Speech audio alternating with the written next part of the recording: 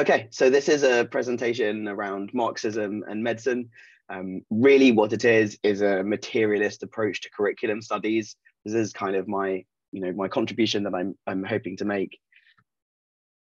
So who am I? I'm Leo. I'm a second year PhD student at the University of Winchester in Britain. I started my PhD knowing that I wanted to bring Marxism to medical education. I didn't know exactly sort of what form that would take. Only I could see the effects of capitalism on health, and I saw how unequipped medicine is to handle them in any meaningful way. I saw how medicine had repeatedly failed my trans and queer friends, my disabled friends, even more so my trans and disabled friends.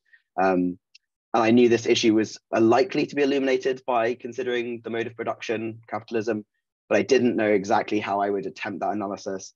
And in this presentation, I'm going to be exploring what I ended up doing and how I'm attempting to kind of bring Marxism to medical education and how this might illuminate a path forward towards liberation. So an important note, this is a work in progress. This is part of my PhD. I'm a second year PhD student. Some of this thinking is definitely still developing. I really welcome thoughts and criticisms at this point. I welcome them at any point, but I definitely welcome them at this stage. If anyone spots anything that I've missed or anything that kind of feels deeply unhelpful or deeply incorrect, sort of please do let me know. I really welcome those contributions and any other questions that you have. So let's begin. So what's the problem? The problem is that what I'm setting out here, the medical curriculum sets out what doctors in Britain have to know and how they have to demonstrate that knowledge before they're allowed to engage in independent medical practice. This curriculum is constantly under contestation and development. Curriculum is often a site of struggle, and the medical curriculum in Britain is no different to that. There are huge amounts of contestation and struggle over this curriculum. But despite this almost constant contestation and curriculum development, the oppression, discrimination, and harm experienced and caused through medical practice continues. And I want to know why.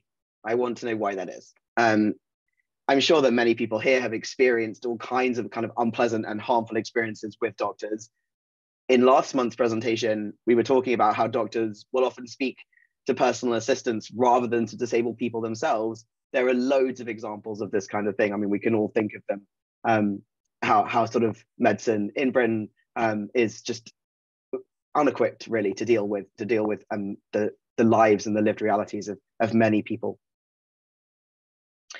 And specifically turning to the problem relating to disability, which is that medicine still overwhelmingly understands disability through the medical model, which, I mean, the clue's in the name. It's medicine, it's the medical model. And a medical model, I'm sure everyone here is aware, but it places the disabled person as a problem in need of fixing. There have been attempts to integrate the social model into the medical curriculum, which sort of turns that round somewhat and suggests that the people are disabled by barriers created by society, not by their impairments. And so any changes we want to make should be located within society, not within the individual.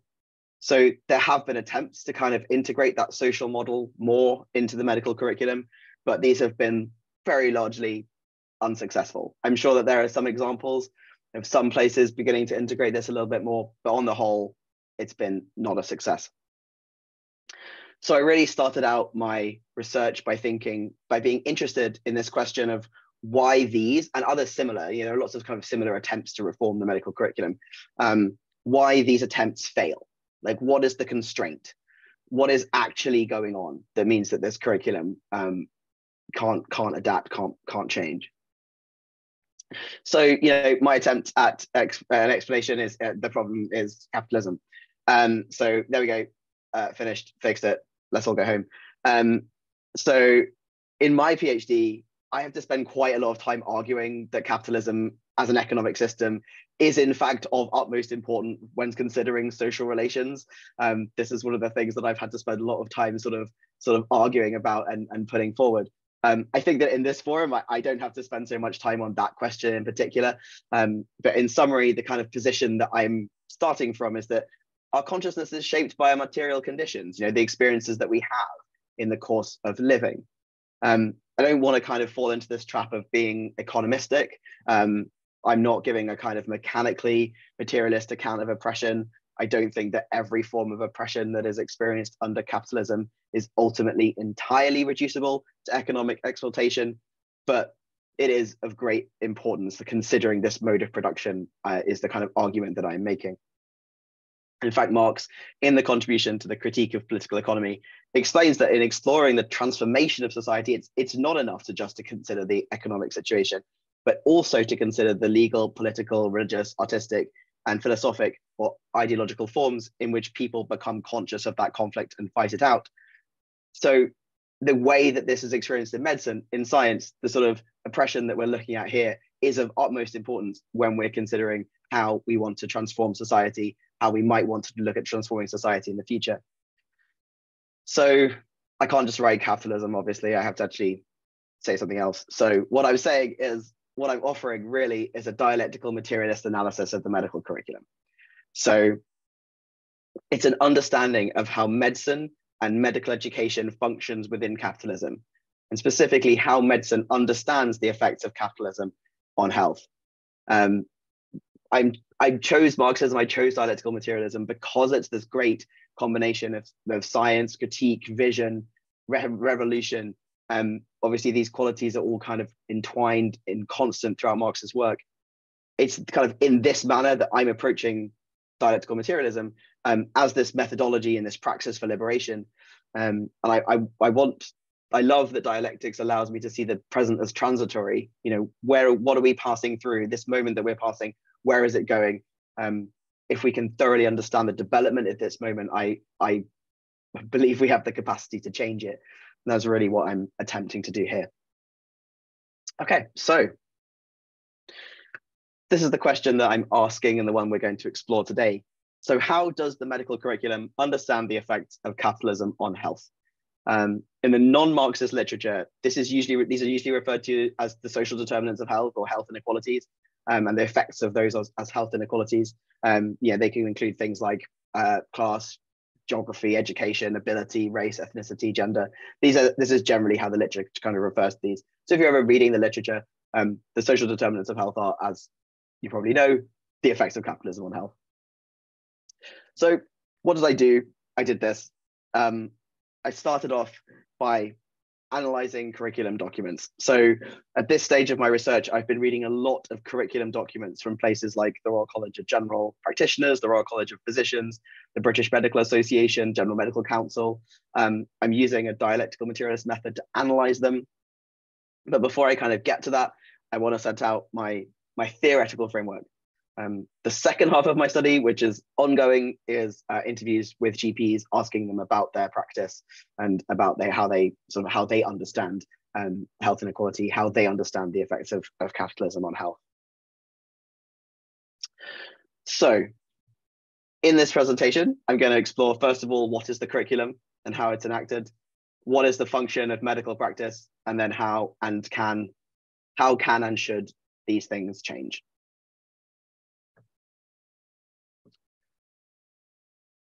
Okay, so the medical curriculum. As I said at the beginning, the medical curriculum sets out what doctors have to know in order to be allowed to engage in independent medical practice. Curriculum studies in medical education tends to take a documentary and technocratic view of the curriculum. So what this means is that generally the curriculum is understood as a document that exists. So you can go and find the curriculum. It might not all be at one time or in one place or in the same document, even on the same piece of paper, but you could go and look at it. There is somewhere a curriculum written down, and that's the kind of the understanding of the curriculum document. So there's this sense contained within that of linear development. So you make an educational design, and then eventually that is translated to action, and finally to an educational outcome. There's this sense of development from this educational curriculum design to action, to outcomes. And the curriculum is seen as this document that has the ability to guide educational practice. And so in the case of medicine, the curriculum is seen as a document that has the ability to shape doctor's values and practice. Because the document is understood as, because the curriculum is understood as a document, this inevitably leads to design as a mechanism of curriculum change. If you want to make a new curriculum, if you want to change the medical curriculum in some way, what you do is you find the document, you make a committee, you change that document, and then you do some new teacher training. That is how generally in medical education, curriculum and curriculum change is understood. So as we'll talk in a minute, these efforts tend to lead to minor reforms and incremental change, because the curriculum is only partly, if at all, a curriculum in a document. And really not much can be done with this method, as attempted reformers of the medical curriculum have repeatedly discovered. There have been attempted reforms of this curriculum through this method for simply, at this point, probably nearly a century or more than a century, and it doesn't have revolutionary change. So what I'm arguing is that this is an idealist error. So this understanding of the curriculum leads to this idealistic conception of the curriculum where it is split into these constitutive parts. So the curriculum on paper is this curriculum document as written down. The curriculum in action is this document that is the way that it gets delivered. And the hidden curriculum is all the rest. So the hidden curriculum is all those things that, you know, the experiences of learning, spending time in the classroom, all that stuff that you kind of can't control and can't write down and can't plan for. And generally, the hidden curriculum is considered to be bad, and the other two are considered to be good, very broadly. But I think this is, you know, this just sounds like idealism to me. You know, how could you split up this thing that's happening? How could you split it into these parts and say that the three are not related? And what I kind of realized as I read curriculum theory was that splitting the curriculum into these supposedly constitutive parts was an attempt by bourgeois or non-Marxist theorists to account for the effects of society on the curriculum. So they knew, like these theorists know, that society has an effect on the curriculum. That's what the hidden curriculum is. And so what this led me to is, okay, we need to do a materialist approach to curriculum studies. We have to take a material look at this. How can we look at this materially, rather than looking at this in an idealistic sort of way where we split it up? So the curriculum is not a document, it's a practice. This is a dialectical view of curriculum. It is created, constructed, and realized within the practice of teaching through the day-to-day interaction of teachers and students. In this next section, I'm drawing on the work of Catherine Cornbleith. She is a wonderful theorist who is just utterly wildly underengaged with. It's very sad, certainly in medical education. She is a really great theorist, I think. And I'm thoroughly indebted to her laying the groundwork for this. I really recommend her work. But what I'm doing here is saying that this is, there's not a causal sequential relationship between design and implementation, but rather these features are all in relation to each other. And crucially, they are all in relation to the wider political and cultural context. So this is resisting this technocratic view of curriculum, which is one that assumes that the aims of education can be caused by educational experiences that have been specified. So, you know, you specify the aims and then you go ahead and teach it. This is the kind of technocratic view. And you describe these things in advance and then you do them. What I'm saying is this is not the case, that these things are in relation to each other. Curriculum designers, even in this model of the curriculum as causal, are not existing outside and above the society in which they operate. They are inherently part of that society. They're forming that society as they are formed by it.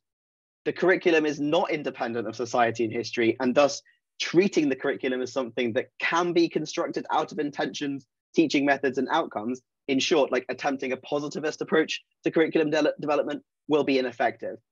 Curriculum is not only contextual, it is in fact the context of learning. And so what does this really open up? What this opens up is an avenue towards the material. Considering the curriculum in this way allows us to consider the possibility of paying close attention to the context of teaching, not only as an influence on the curriculum, but as the curriculum itself. The practice of curriculum is not only what is taught and to whom, but also its location within an institution, a society, and a history. And considering the curriculum as a contextual social process, or as I'm saying, a situated dialectical practice, opens this avenue of research towards the material. So curriculum research, as I'm conceptualizing it, is a thorough examination of the context in which education is taking place and the actual knowledge and learning that students experience and the values, ideology, and narratives contained therein. So one of the things this opens up is this new understanding of the hidden curriculum. So non-Marxist understanding is that the hidden curriculum is this negative influence on the curriculum. The curriculum is constructed as always improving and always more suitable for the future. And the hidden curriculum is holding us in the past with these sort of bad structural forces, this sort of institutional forces holding everyone back. But no, that cannot be. All parts of the curriculum arise out of the same historical and material conditions. The institution and the people within that institution that produce the hidden curriculum and the curriculum on paper are the same people, or at least they have a high degree of overlap, especially considering that the curriculum is in part a curriculum in action. How can the formal curriculum and the hidden curriculum be entirely opposite? I think that what these theorists do is consider that anything negative or sort of behind the times is definitionally part of the hidden curriculum, and everything positive is the formal curriculum. And then it's only really when there's a contradiction between what is said in the formal curriculum, what is experienced in the hidden curriculum, that the difference is visible. But the formal and hidden curriculum exist in relation to one another.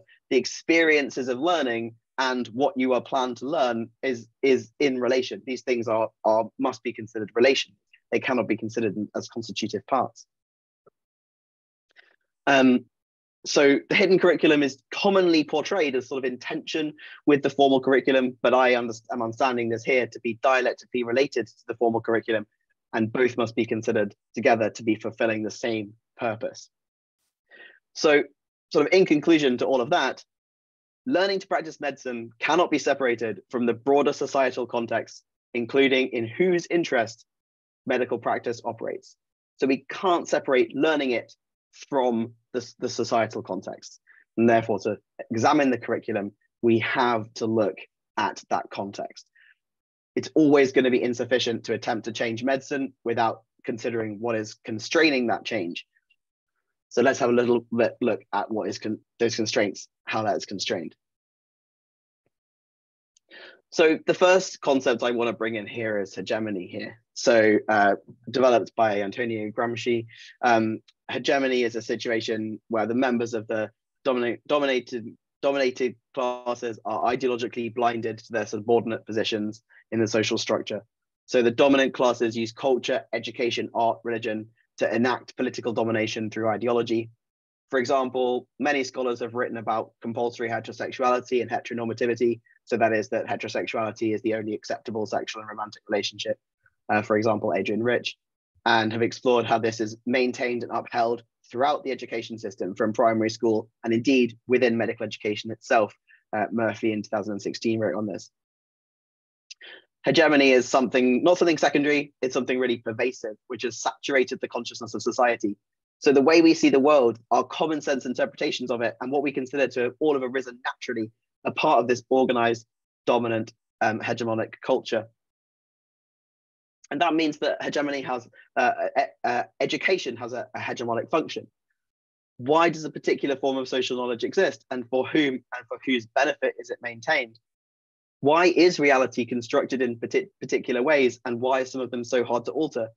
So Michael Apple sort of argues that this society, which is based on individual accumulation of capital, needs to seem as if it's the only possible world. But education is not a value neutral activity, although these values are rarely discussed, and they're certainly not discussed in medicine. A system of formal education is the means by which people are prepared for life in society, not only to take part, but to perpetuate that society. And then academics and other intellectuals give legitimacy to the characters that structure our understanding of the world, such that what is ideological appears natural and neutral. Thus, as the everyday activities of teachers and educators is to work as part of a system that reproduces that dominant capitalist culture and economy. So Michael Apple warns us, we cannot just challenge the practices of education.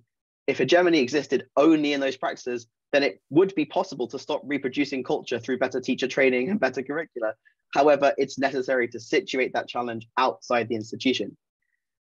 This is really in contrast to a liberal ideology of education, which holds that education creates and sustains social change.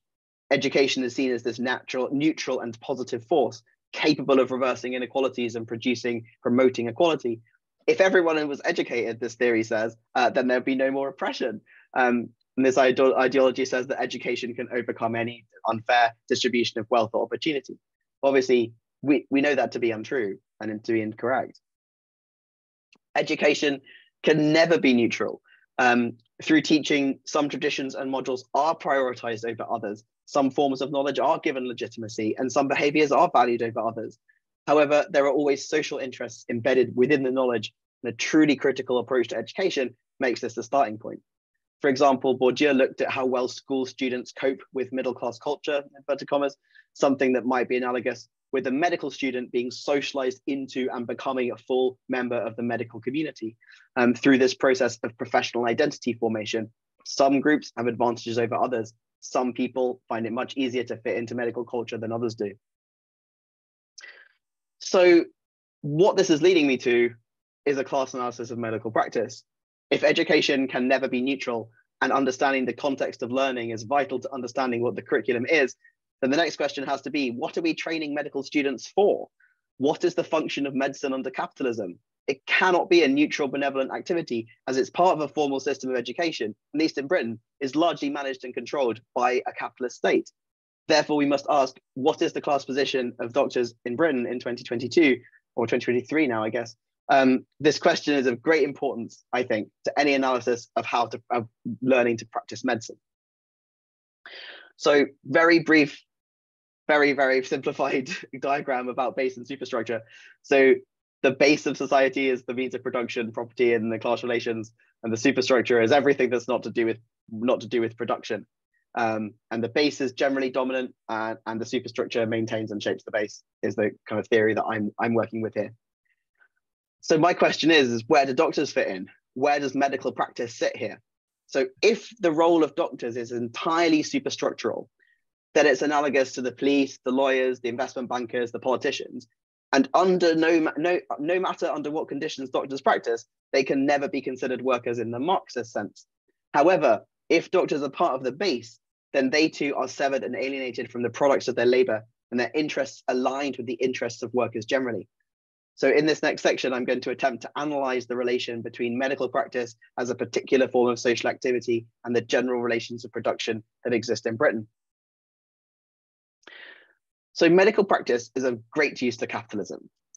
Aside from the large amounts of profit-making activity surrounding even a free at the point of delivery service, the private contracts for NHS services, the equipment, the pharmaceuticals, the laboratories, the intellectual property, the catering and the cleaning contracts, the buildings, the for-profit journals, the conferences, the insurance, and so on, medicine in England also delivers a workforce ready and capable to be productive for capitalists, ensuring the reproduction of the system.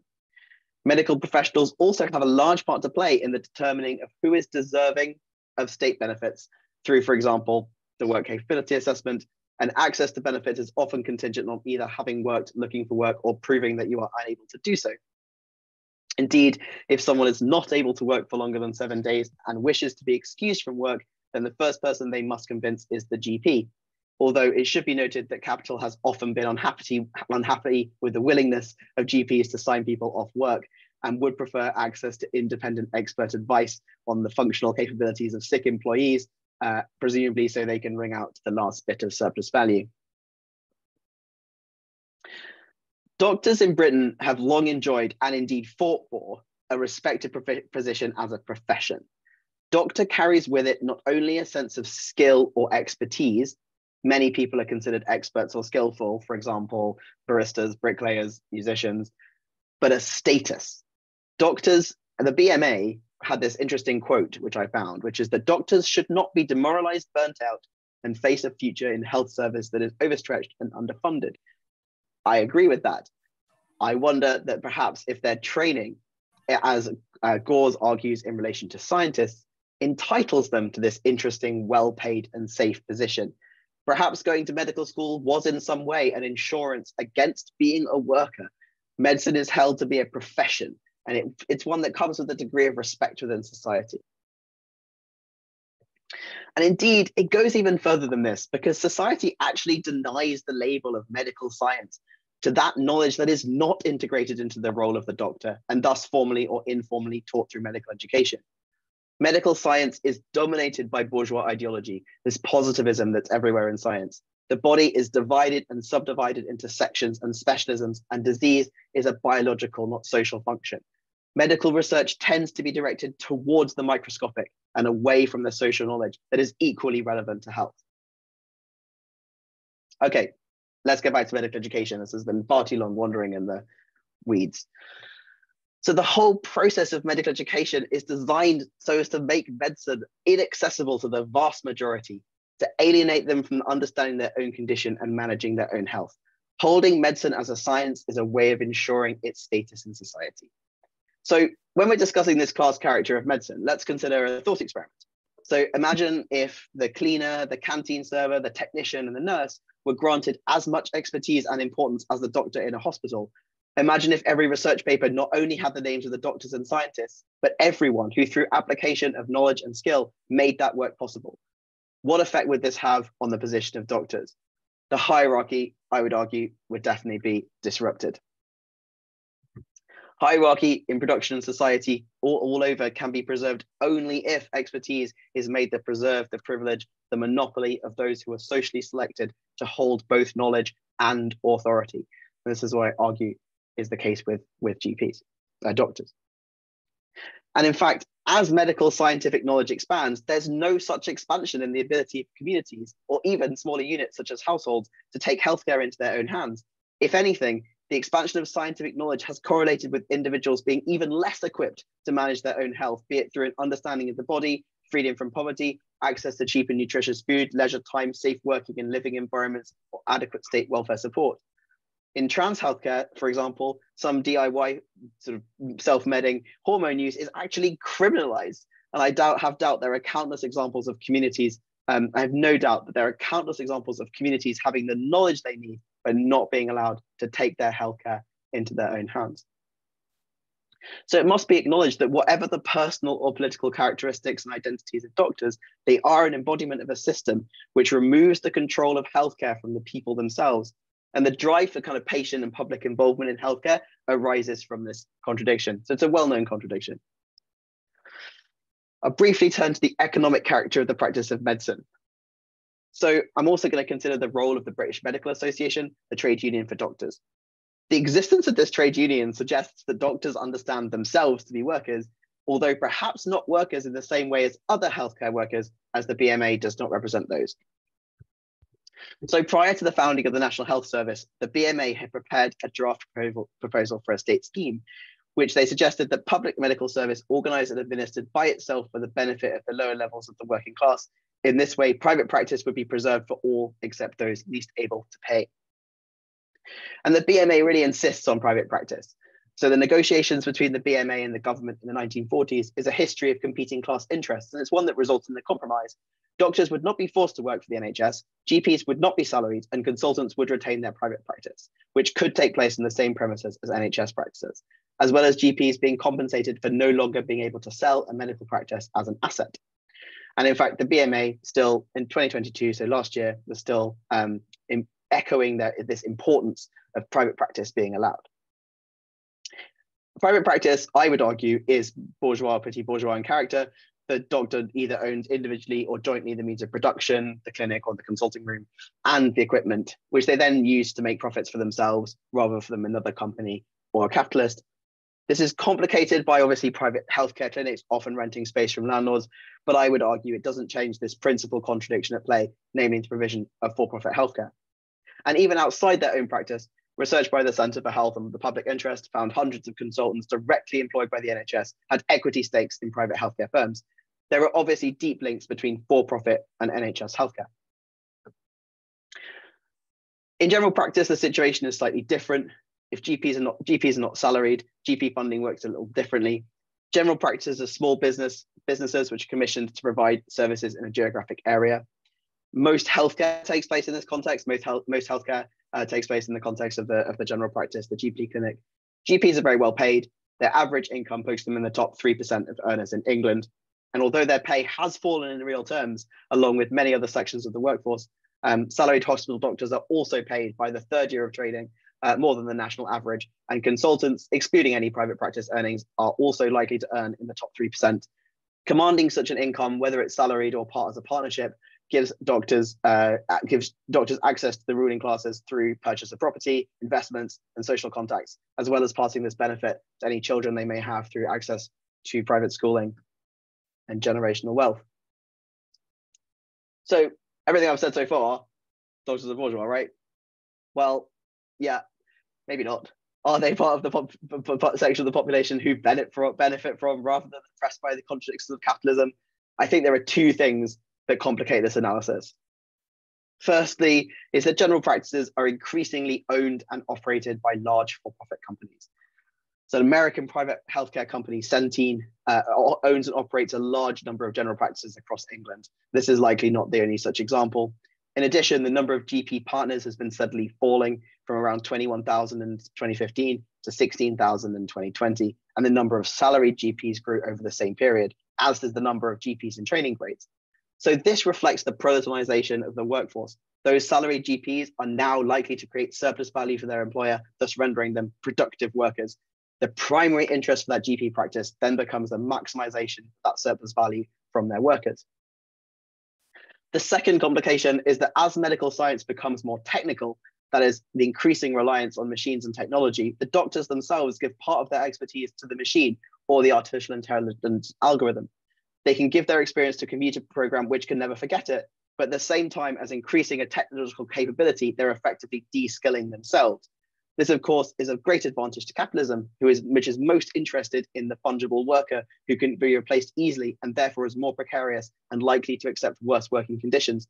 There's already a workforce crisis in the NHS. One way of solving that crisis would be to capture that knowledge of doctors into an algorithm and render patient care a technological rather than personal activity. Needless to say, I think that would be disastrous for medicine and society as a whole. So in conclusion, I understand the class position of doctors as one that's vulnerable to proletarianization. Although it's in its current form, medical knowledge plays a superstructural role in upholding capitalist ideology. In describing it thus, I'm not implying that medicine is entirely controlled by the bourgeoisie, but that the nature of medicine is determined by the class struggle. So, for example, the creation of the NHS did not lead to the overthrow of capitalism in Britain. Okay, where are we going in this sprawling analysis? Well, good question. Thank you for asking. How can this be applied to disability studies? So the failure of medical science to properly account for the experience of disabled people is a feature, not a bug. Capitalism hinges on the ability of capitalists to sever people from their means of production and to force them to sell their labor power in exchange for a wage. The desire for maximum surplus value leads to a desire for the most productive, most predictable, cheapest laborers. Unemployment, in addition, is a necessary part of the capitalist economy. Full employment would intolerably strengthen the position of worker in relation to the employer. This has extremely harmful and oppressive effects for those people whose bodies or behaviors render them less productive than the prevailing rate. From the outset of capital relations, social evaluation of individual labor power meant that slower, weaker, or more inflexible workers were devalued in terms of their potential for paid work. In this framework, I'm kind of drawing a distinction between impairment and disability. Impairment refers to a part of our mechanism, effective part of mechanism in the body or the absence of a body part. And disability in this framework is a socially created category derived from labor relations, which I'm drawing on the work of Martha Russell here.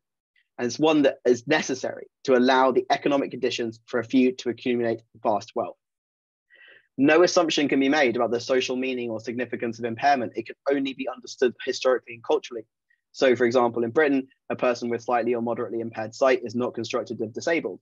The ubiquity of glasses, ubiquity of aids such as glasses and contact lenses and allowances, glasses or contact lenses are welcome in the vast majority of circumstances, means that such people do not have an oppressive social experience related to their impairment. They are, in other words, not disabled.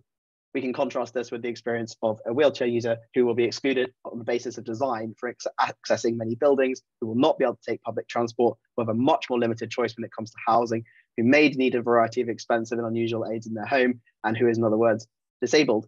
This is not to ignore the limits that impairment places upon individuals, rather that materialists seek to separate both ontologically and politically the oppressive social experience of disability from the unique functional limitations and capability and capacities which impairment can pose for individuals. Just from Gleason. So what does this mean? This means that medical science is currently constrained from fully realizing the humanity of disabled people. This is why the struggles over the curriculum are always going to be incomplete and insufficient, because medical practice has a superstructural role in upholding capitalism. And adding any element of socialism in medicine will always be in conflict with the dominant capitalist ideology. Medicine in capitalist countries is part of capitalism. Medical practice does not want medical knowledge to be generally available. It wants it to be the purview of the exalted few. To provide genuine, collaborative, person-centered care to disabled people, medicine must not only be reformed, but must be transformed. So let's look at an example from some of my documentary analysis. So medical practice, the early findings that I'm seeing from this documentary work is that although the social determinants of health framework has this potential to extend this inquiry towards political economy, it tends to stop short of this. It understands this determinants as these sort of disarticulated risk factors. One doesn't relate to the other, they're just risk factors. And what this leads to is a tendency towards an understanding of health inequality as being largely or wholly a matter of individual behavior. Where structural forces are mentioned, these are often presented completely abstractly and without any kind of cause. An example. So this is from this textbook. So this is a textbook for clinical students, postgraduate trainees, primary care educators. This textbook's produced by the Royal College of General Practitioners. It's about learning general practice. And it contains this lovely diagram. What this diagram is showing is the determinants of health. The biggest section in the determinants, according to this textbook, is individual behavior, 38%, which is a very specific number. I have no idea how they arrived at 38%. So of course, if this is the training that a GP receives, of course they go on to recommend behavior change as a primary mechanism of health promotion. It is, as discussed earlier, in their interest to do so. So in conclusion, the medical science that contributes to the ongoing oppression of disabled people also oppresses the doctors themselves. Through this work, I hope to be able to demonstrate this as we look at the kind of increasing proletarianization of the workforce. What that means is that doctors must become allies of the working class as a whole and not work against them. And medical science must also become a tool of political education. Medicine can only truly stop being part of bourgeois culture when it's put entirely to the service of the people. It must be transformed to the collaboration and cooperation between doctors and patients, with the sharing and dissemination of knowledge being the first concern.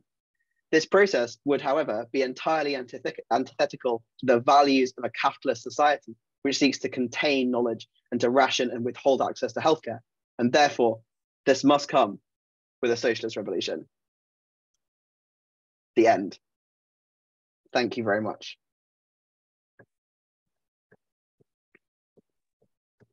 Well, that was absolutely wonderful. Thank you so much, Leonard.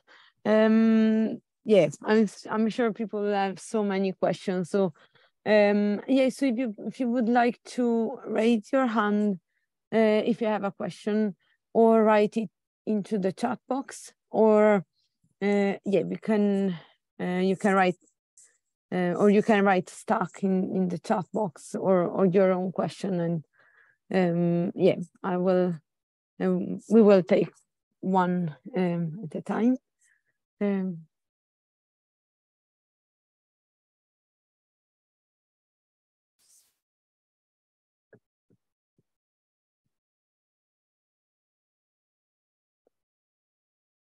Oh, Luke, yes, please. Hi, thanks, Leonard. Really enjoyed the talk. I have a couple of questions. I'm afraid they're a little bit methodological, which I know is pretty dry to be kicking off the evening with. Sure, go for it. So the first one is on the traditional way of understanding the relationship between the curriculum, the profession as a whole, and the hidden curriculum. And you contrast that with your own dialectical and materialist method. It seemed to me that the original way of looking at it, the one that you oppose, seems kind of perfectly dialectical, and at least with minor modifications, perfectly compatible with a materialist analysis. I.e., we have this this institution, effectively institution, a curriculum and a practice of training, combined with the profession as a whole and then civil society, right? And developments in one or the other lead to contradictions with the curriculum. And then we adjust the curriculum as practice and the curriculum as written document accordingly. And if you, like Claire Hilton, include class struggle within the hidden curriculum, then ultimately you end up with something that looks dialectically materialist. So I wondered if you could maybe go into a bit more detail about how you would counterpose your method, or whether you believe there's a critique of the kind of dialectical logic which is implicit in that. The second one is on your base superstructure distinction.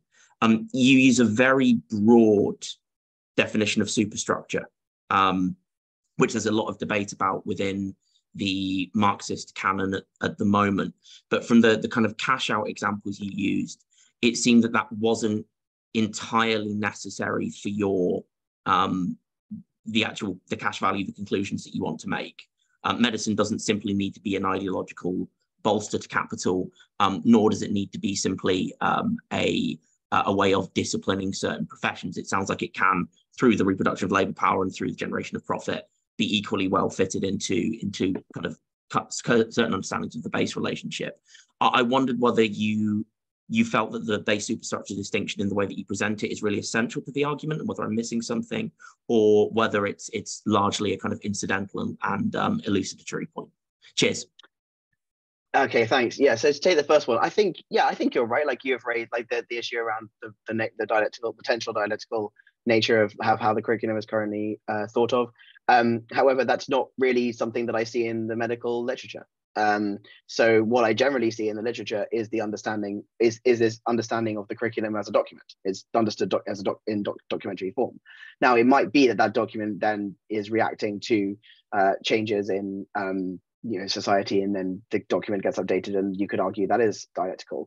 But what sort of my argument is that actually it's never going to fully react, because it's not considered a practice.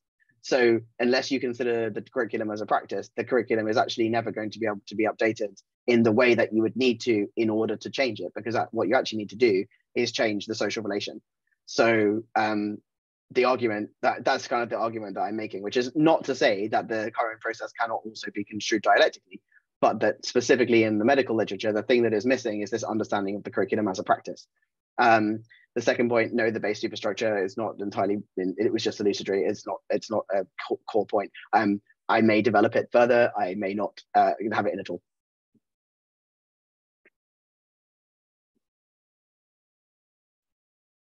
Yeah, that was two great answers.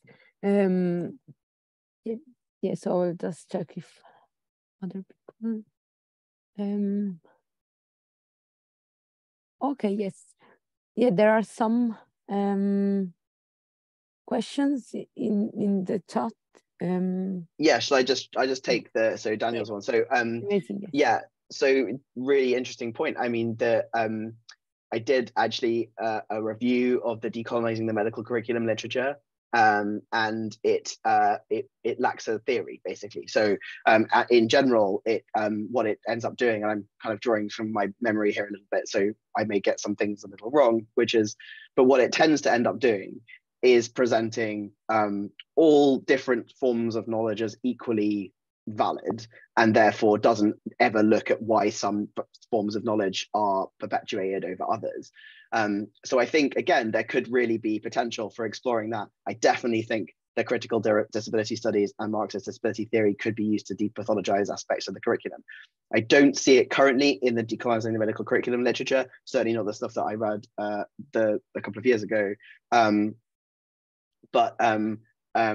But yeah, I'm not. I think that there are interesting avenues to be explored using critical disability studies and Marxist disability theory.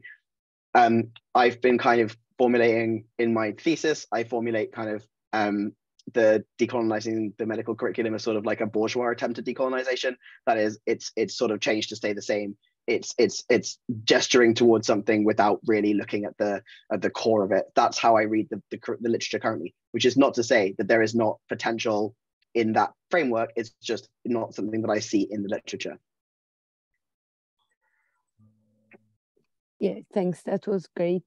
So looking in the chat, there is, Mel, who is asking. Oh yeah, sure. Mm-hmm. This is not something that I have a huge amount of knowledge about, but I would imagine that, yeah, absolutely, the way that medical approaches, they would definitely play this role. Exactly what those roles are, I wouldn't be able to say, but I would think almost certainly that, yeah, that there would be. And I think there's a question from Rich.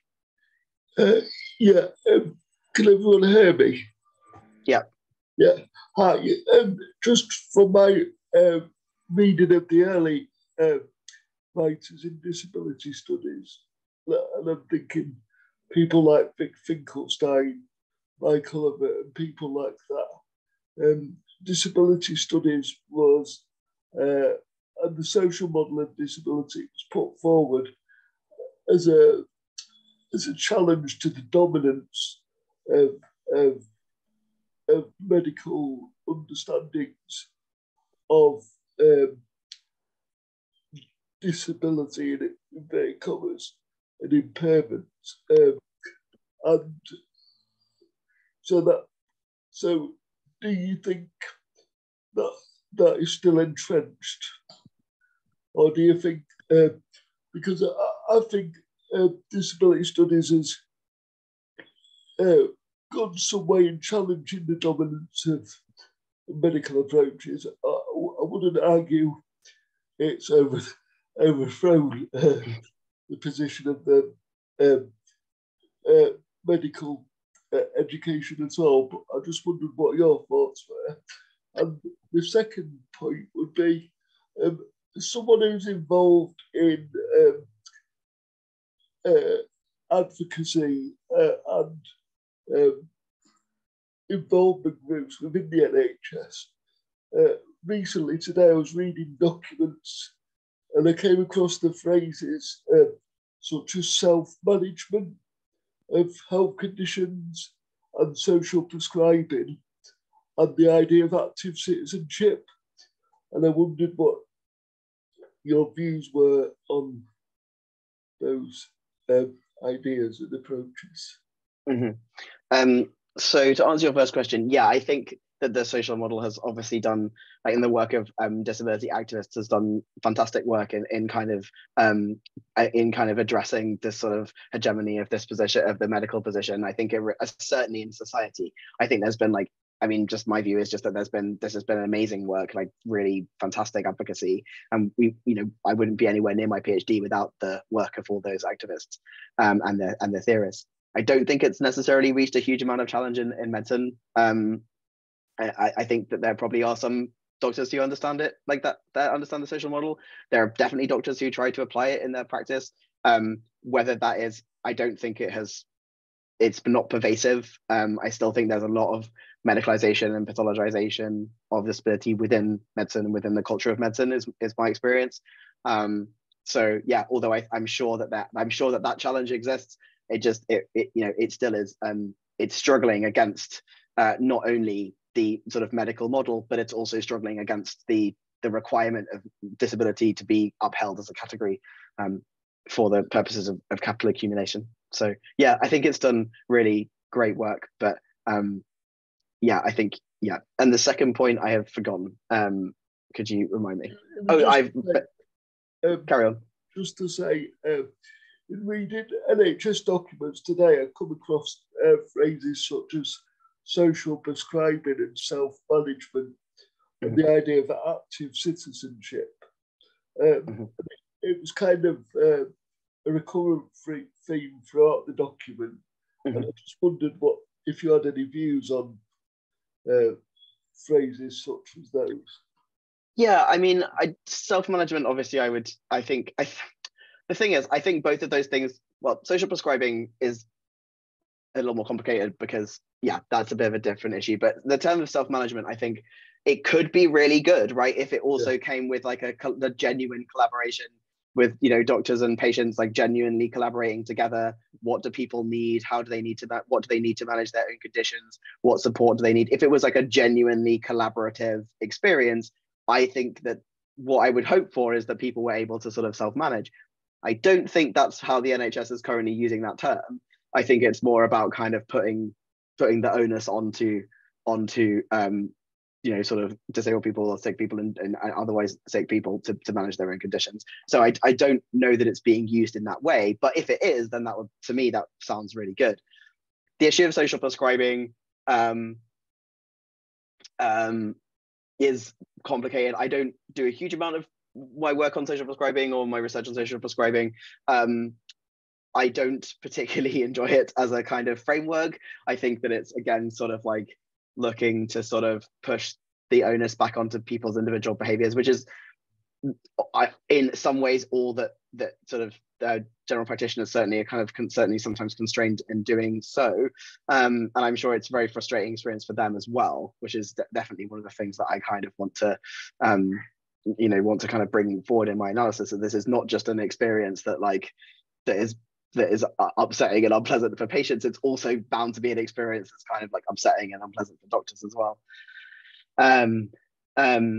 And just to echo what Mel has said, like, it's very neoliberal in its construction, like, it, you know, about putting this kind of it's definitely putting it back onto this kind of you know, individual management. So yeah, that's kind of what I'd say about that. I'd kind of read those terms. I would read them sort of quite skeptically for me. But yeah, it depends exactly how they're enacted. Thank you. Well, that was really great. So we have many questions, which is exciting. Yes, thanks so much, Leonard, for the great answer. So we have, I think the order is Nicola, then we have iPhone, sorry, I don't know your name, and then Kavana, then we have, I think, Catherine, and Mel and Nate. I can't remember the order. And then Jonna. So yeah, maybe if you want to start with Nicola, and I try to write the order. Sure. Yeah, Nicola, please go ahead.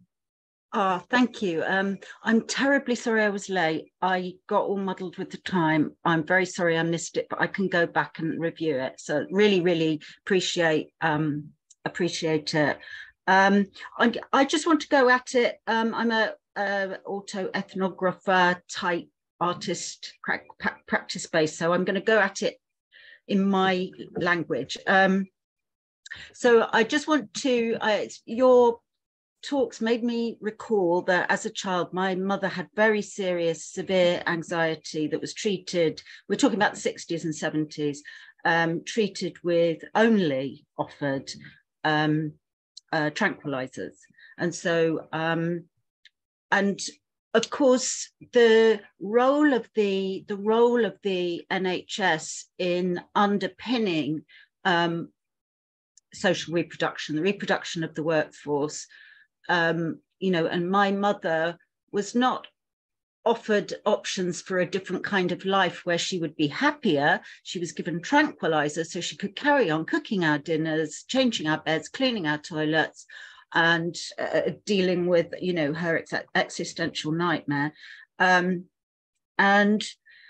I'm now looking at family trauma, transgenerational trauma as a widespread social experience, and which is highly denied and seen as, you know, only applicable, you know, for transgenerational trauma as being something that happens in extreme cases to a few people in a kind of individualized story. Whereas I'm exploring this through my creative practice and literary criticism as something that is there in our culture all the time, to be seen by those who will see it.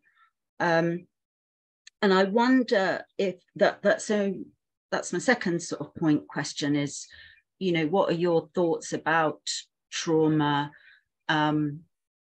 as sort of great elephant in the room in terms of the mind and body, you know. And then finally, I was this kind of goes on to what about the medical practitioners who really are quite good. Okay, so going on to recently that I'm the oldest person I know to have been diagnosed with ADHD at 62 and dyspraxia. And when the psychiatrist came on the video to talk to me, he told me a truth that I didn't even know, which is ADHD is trauma-based. Have you been to therapists and counselors? Yes. I bet you've been told, you know, you need to change, there's something wrong with you. We can't, you know, whatever we do, you're not happy. What's, you know, what on earth are we going to do with you? Something wrong with you that you can't respond to treatment. And I said, yes, absolutely, exactly. And I just felt like, just to conclude in that, you know, there are fantastic practitioners who are mortified at the cloth ears, of course, of clinical managers and what have you, and the whole system's ideological underpinning. And they do offer us quite a lot of foundation stones for the future as well. But I feel that my contribution, as you know, like all of us, as a disabled person with a story, with experience, can feed into that. And so I just wondered what you think. Sorry, go on too long. Sorry.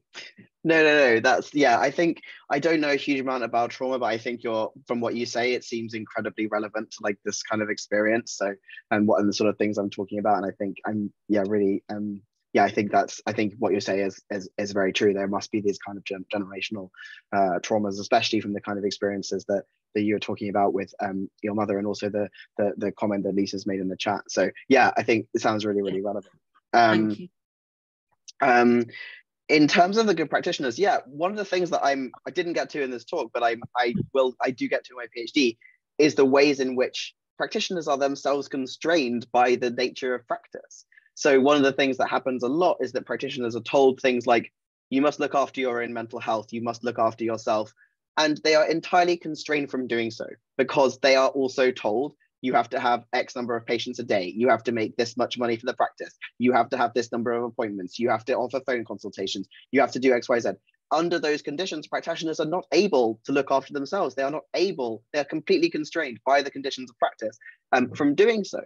So yeah, there are fantastic practitioners. There are really wonderful doctors out there who are often constrained by situations of their own practice. There are also, even in the wonderful doctors, sometimes the way that they have been taught this kind of, certainly this sort of push towards sort of mechanical materialism, this positivist approach to science, really does also produce problems, right? It just produces sort of understandings of the body that are ultimately unhelpful. The example I always think of, which I think is given by Vicente Navarro, is that, you know, doctors will always understand tuberculosis as being caused by a bacteria and not by poverty. You know, they will never understand that poverty causes tuberculosis. And they won't even even if they kind of understand it as like a second-hand, oh yes, also this occurs more in conditions of poverty. It will never be thought of in a medical textbook as like a primary driver. So this is the example I find really illuminating from Vicente Navarro. So yeah, I think that there are really great practitioners, and I hope to kind of, through my work, like really highlight how they are also constrained from doing this job, and what is really needed is this like genuine collaboration. Yeah, I hope that answers your question. It's fantastic.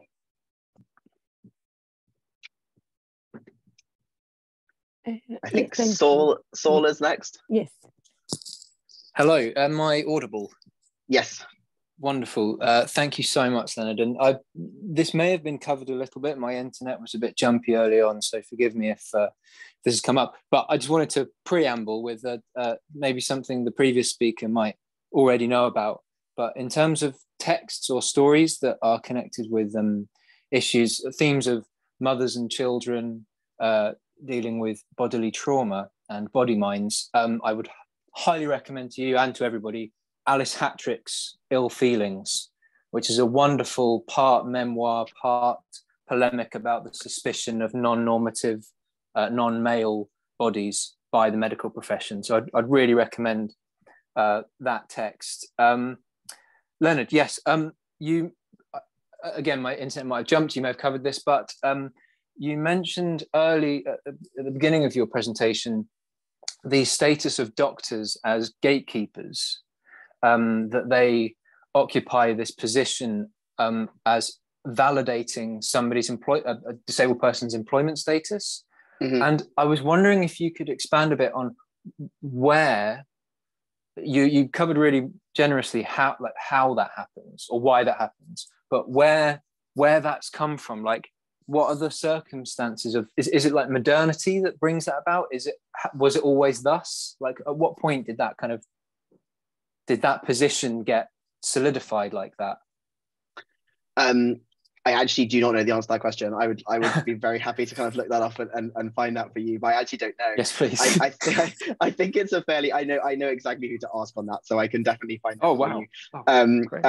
Yeah, there's definitely been sort of involvement with doctors in in the kind of validating of what is considered the kind of the relationship with health and work is also something that I explore very heavily, and sort of doctors being involved in this sort of position as saying whether someone is able to work or not able to work. And there's actually been a lot of sort of tension between certainly general practitioners and the state on this issue. General practitioners in some research were found to really not want people to work when they didn't want to work. If they were unable to work, GPs were very likely to say, you can't work, please take time off. And capitalists very broadly were unhappy with that situation and wanted an independent review of their work capability. So that's kind of how we arrive at the current situation, where the doctor's involvement in the work capability assessment is now reduced, I believe, from where it was. So I will find this answer for you. I will find for you the history of doctors' involvement in the certifying of disability for the purpose of state benefits, and I will send it to you. If you could, I think you must have my email from, I don't know if you have my email, but I can, if you, maybe perhaps via. I've just whacked my one in the chat, if that's useful. Let's have a look. Let's yeah, thank you. Yeah, got it. Slide into my DMs when you want. I will thank you so much. Into your DMs with the information. Yeah, no problem at all. I'll do my best to get you an answer. Great. Yeah. I think Kavana was next. Hi, yes. I guess my question was about the issue of individuated responsibility for healthcare. And if there is some kind of contradiction between doctors being primed to say that you're responsible for your own health, at the same time not giving you the capacity to look after your own health in any way. Is there a contradiction in those terms, or is that like no, very much so. Yeah, I think you've absolutely highlighted the really key point, which is that there is because of this influence of sort of individual, this focus on individual behavior habits, but actually not really often giving the tools. And I think, as I think Ellen was mentioning, the kind of like social prescribing model is slightly kind of geared towards this, but there haven't actually been any there have been no studies of social prescribing that have showed an effect that it has that effect, which is not to say that people don't enjoy it, like it, people didn't want it and all that kind of stuff, but there hasn't been a kind of study that shows that like it has this sort of effect in reducing these kind of health inequalities or these health burdens. So yeah, I think that there definitely is a contradiction there, being like, go ahead and look after yourself, but give you no tools to do so.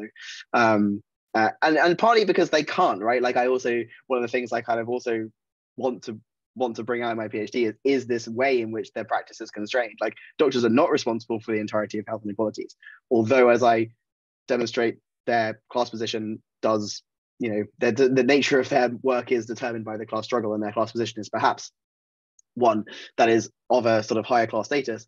That doesn't mean that they are entirely personally responsible for these inequalities that they are then told that they have to manage through their practice. So I think they're actually in a very difficult position, sort of in some ways. And I think the kind of perhaps leaning toward the individual personally, I would like to see all sort of like 46,000 GPs in the country become revolutionaries. I think that would be great. Although that is potentially unlikely, but what I would really like to see is like all the doctors be like, hey, wait, what are we actually doing? Like, there are 46,000 of us. Let's reassess where we're kind of putting our energy. But I don't think that's likely to happen. Well, I hope it happens, but you know, not tomorrow anyway. But yeah, I think you've highlighted a really key contradiction. Thank you. I actually just remembered that there were recent reports of doctors refusing to treat disabled patients, and I guess this is how they resolve the contradiction. It's like, if you can't be responsible for your health, I won't treat you. Yes, that's exactly how the contradiction gets resolved, and that's the case. For example, when you come to things like the treatment of fat people by doctors, like it's the same issue. Doctors believe that, or are taught repeatedly that that fat is bad for you, which there is very little evidence for, and then resolve the problem by saying, well, unless you can become magically thin, I will not investigate your condition. So yeah, it's the same kind of, it's exactly how it gets resolved in many examples. Great, thanks so much. Thanks for the presentation. Thank you. I think Catherine's question, was it? Yes. It was in, it was in the chat. Do you think that current conceptualizations of patient-centered care uphold the idea? Yes, so definitely so. The kind of, the patient-centered care, the way that it's enacted currently is very much to put individual responsibility onto the patient. I really would like to see, I think the future of medicine, the socialist future of medicine I would want to see would be a kind of genuine collaboration between doctors and patients. Sharing knowledge, sharing experience, both types of knowledge, lived experience and medical knowledge having the same weight. Medical knowledge not being sort of considered to be sort of positivism in science, but being considered a sort of dialectical practice. But yeah, I think currently, yes, I think this is exactly how it works. I fully agree.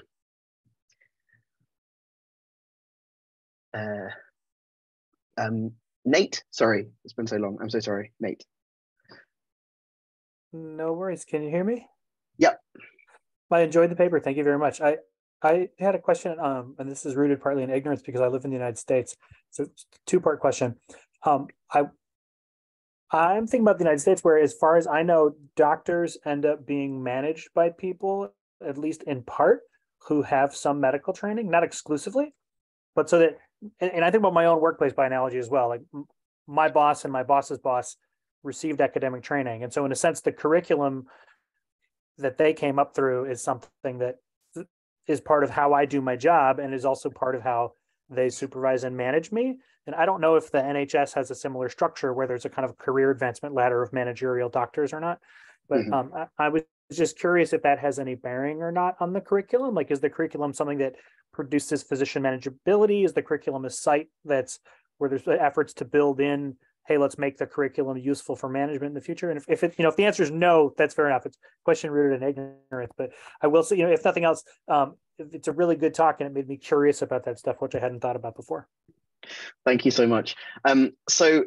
Yes, broadly yes, but there's one specific thing that I kind of want to bring in about on this point, which is that one of the ways that the kind of curriculum gets enacted is at the bedside. And so what that means is that there's a more senior doctor who is teaching a group of junior doctors at the bedside. Sometimes they are medical students, sometimes they're junior doctors. It depends. And that there's been a huge amount of research on the utter horror of what it is like to learn at the bedside. And like there's been huge amounts of research on the complete horror that it is to become a professional. The process of professional identity formation as a doctor is, as far as I can tell from the literature, completely traumatic. It is a process of just being, harmed on a daily basis. And so one of the ways, this intense hierarchy in medicine is one of the ways in which, medical culture sort of perpetuates itself. So the way that junior doctors are taught is, as you, in the kind of analogy that you've drawn with your workplace, right? Like the way that junior doctors are taught is also the way that the senior doctors were taught, is the way that the senior doctors above them were taught. It's all related. And there is, there's papers by an academic called Lynn Monroe, who's just great on this kind of stuff.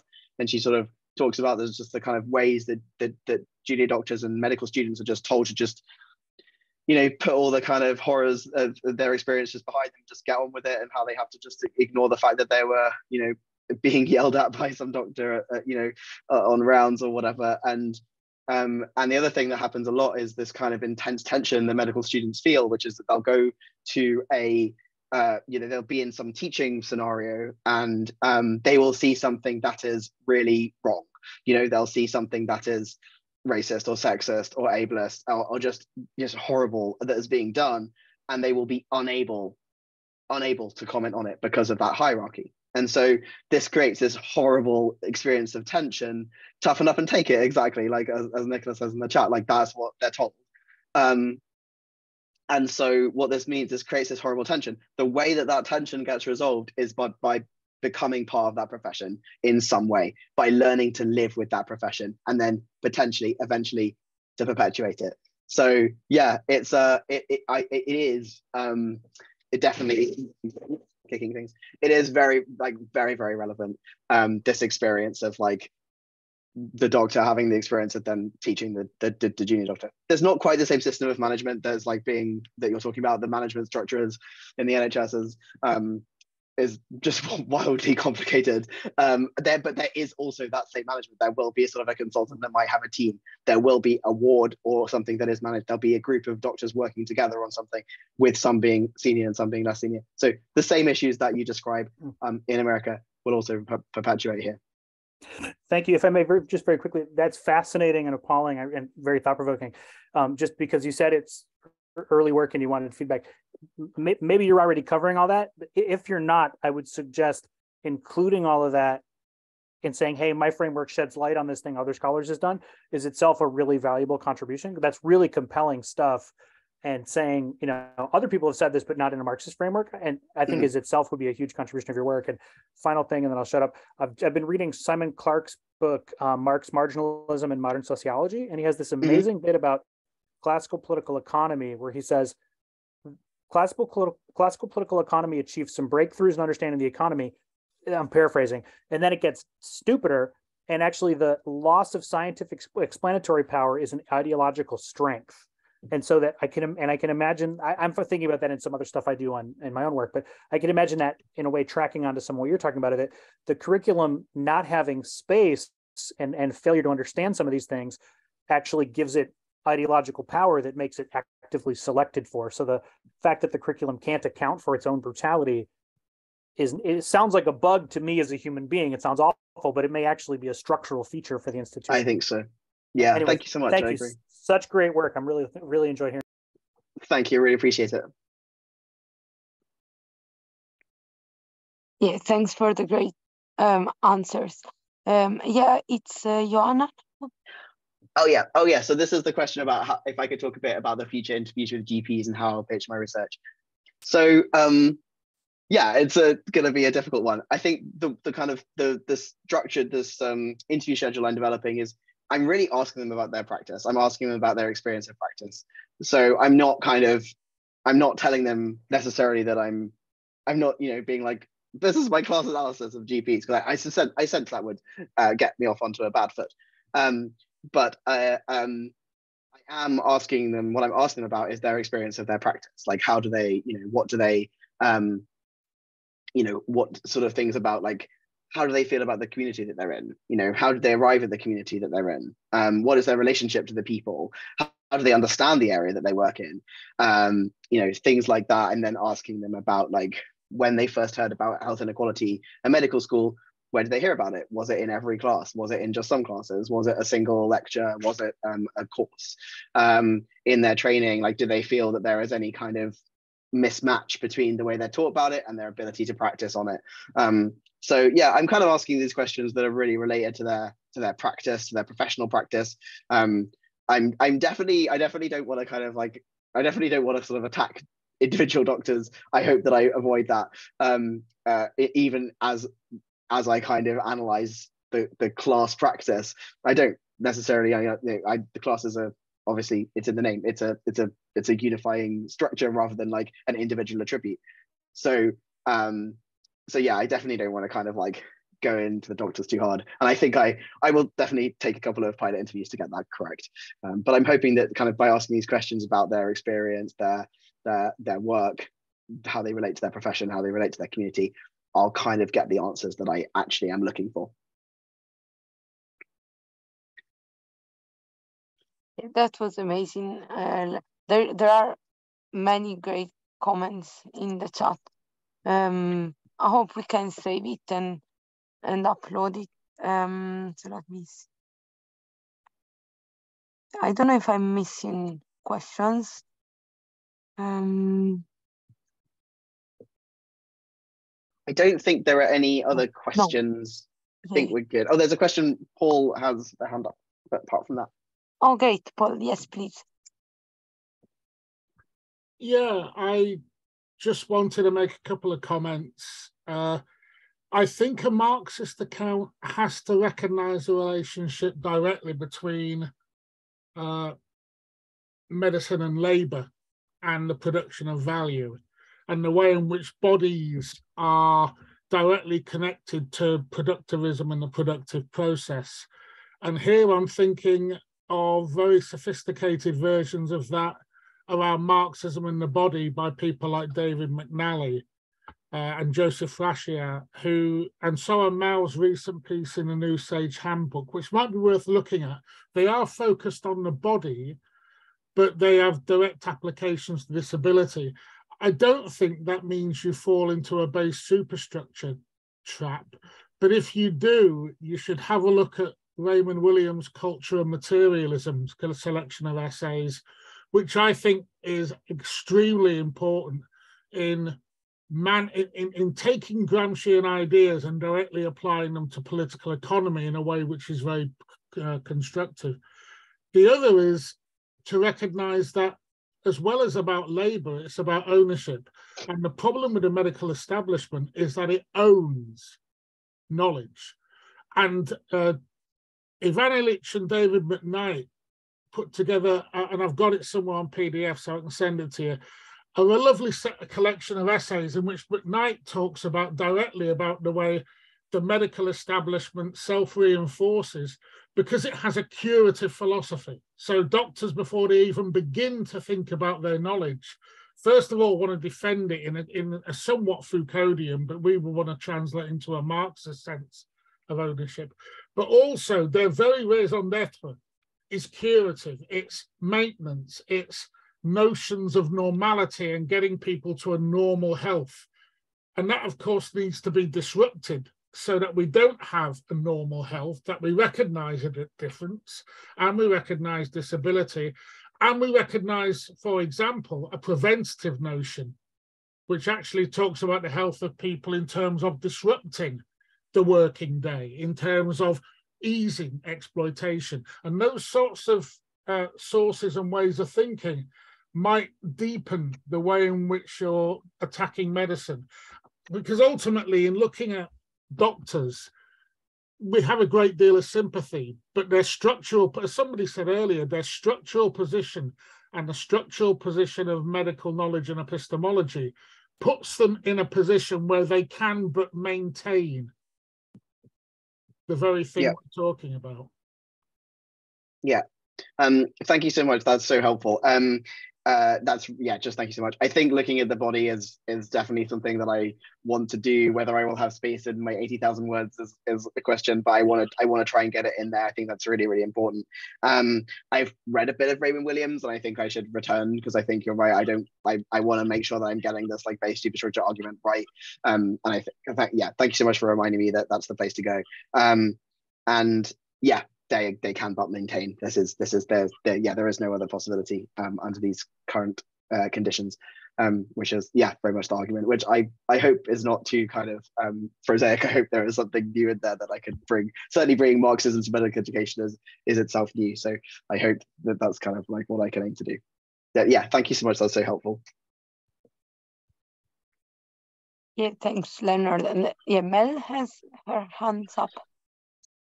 It's not a question for you, it's just to inform everybody that if you want to look into what informed policies and work capability assessments and everything like that, it's the biopsychosocial model. It's the one developed by Waddell and Aylward, not Engels. The original one by Engels was quite helpful, but Waddell and Aylward were doctors. They developed this social model, this biopsychosocial model for the government, for the DWP, and said that it was more psychological, focusing on psychological factors. So that might be something useful for the future to look into. Yeah, thank you so much. Yeah, thank you so much for that.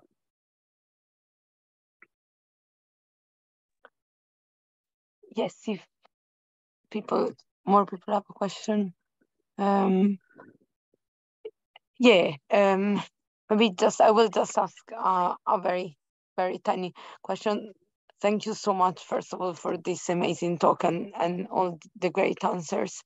I was wondering, so you have developed this very sophisticated and very subtle critique of the curriculum and medical education from a materialist and Marxist perspective. And I was wondering whether there were many great insights, but just thinking of how you were talking about the role of medical practice in upholding capitalism, I was wondering whether the junior doctors maybe also, or senior doctors to whom you've been speaking, whether they have whether they are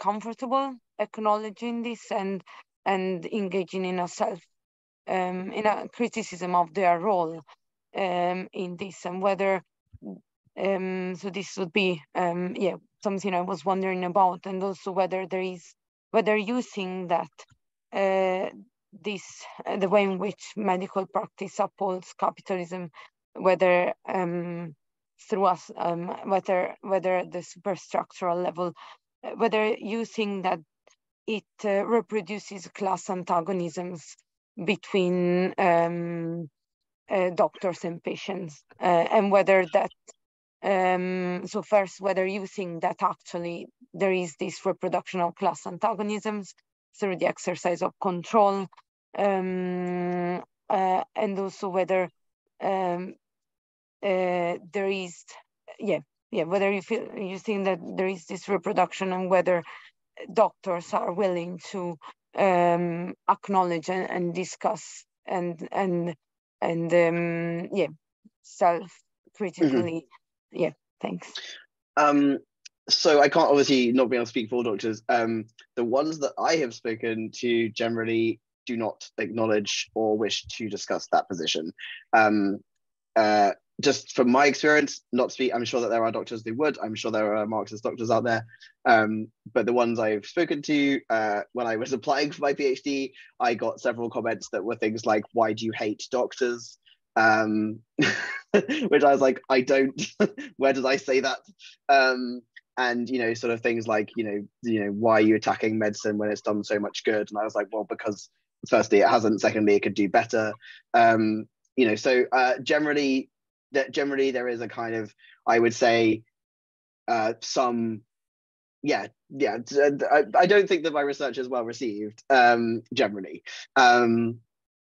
So I think actually, and part of that, that's resulted for me, is that a kind of continual sort of slight walking back of my argument, a continual kind of softening of my argument that I've had to engage with over the last 2-3 years, just simply to, as we are all constrained, if any of us are also academics, as I know some of us are, right, we are also constrained by having to publish in order to get positions, in order to move forward in our careers.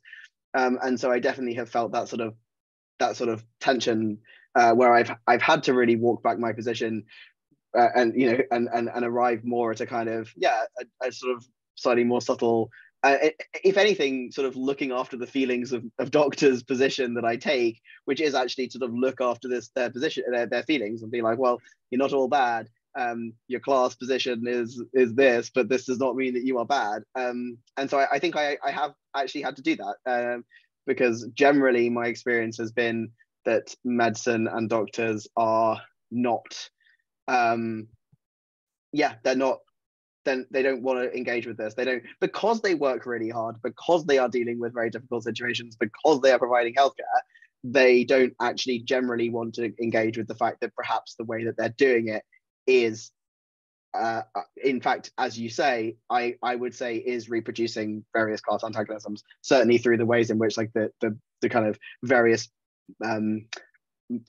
forms of oppression are upheld within medicine, ability being one of them, race being another, gender being a third one. There are loads of different forms of class-based antagonisms that are reproduced, produced, created, and upheld through the process of medicine and medical science, medical education. Generally, they don't want to deal with that. So, and that's the point that Catherine's just made in the chat is like very true. Medicine in the UK has become an institution that's above critique. So you can only really support medicine, and I would say I would fully agree with that. You cannot really critique it, apart from if you're critiquing the fact that it's becoming more privatized. That's really the only thing that you can really critique in medicine in the UK. I think that's a challenge that I will face, basically. Thank you so much, Luke. Really appreciate it. Looking forward to your talk next time. Yeah, that was just a wonderful answer. Thank you so much.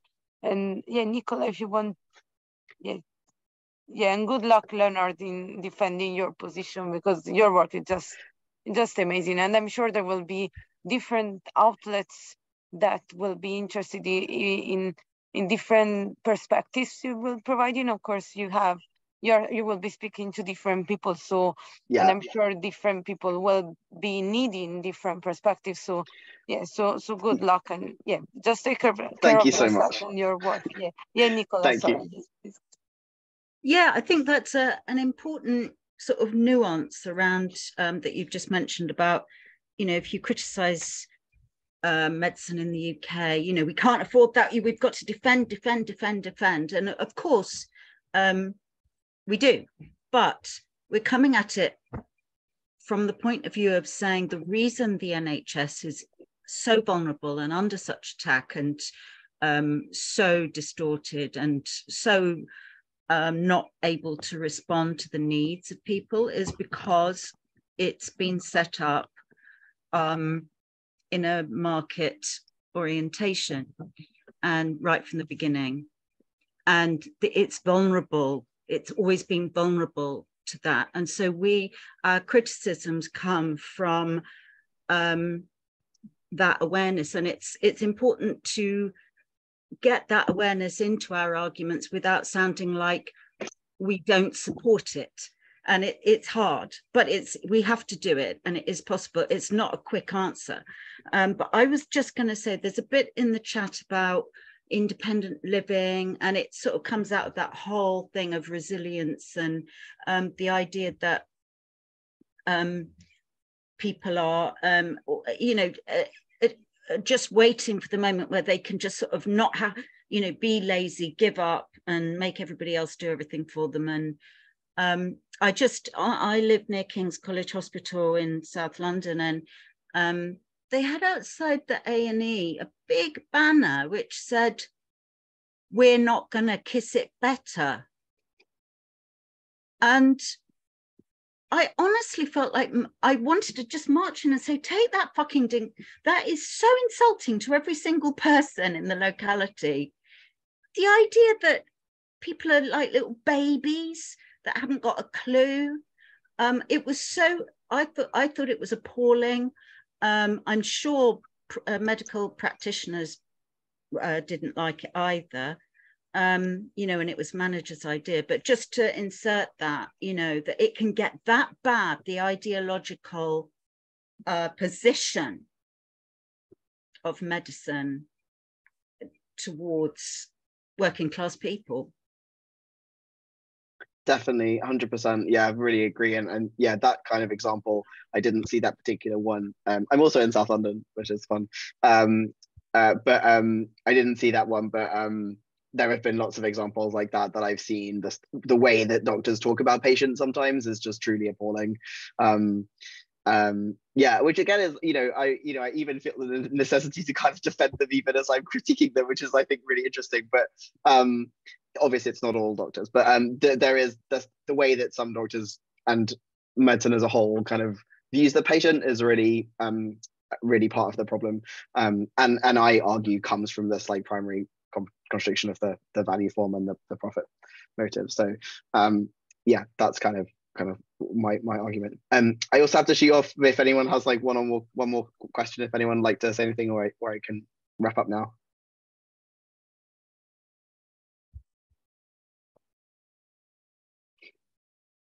Cool. Thank you so much. Just to like say thank you to everyone who has commented and given me feedback. Like this is so helpful and useful to me at like the stage of my PhD. I feel like a tiny baby learning to walk. But yeah, I really appreciate really appreciate this space and all of the comments that people have given me. I feel like I'm going to be able to use them to put something to improve my work even more, which is just great. And I'm so grateful to this space.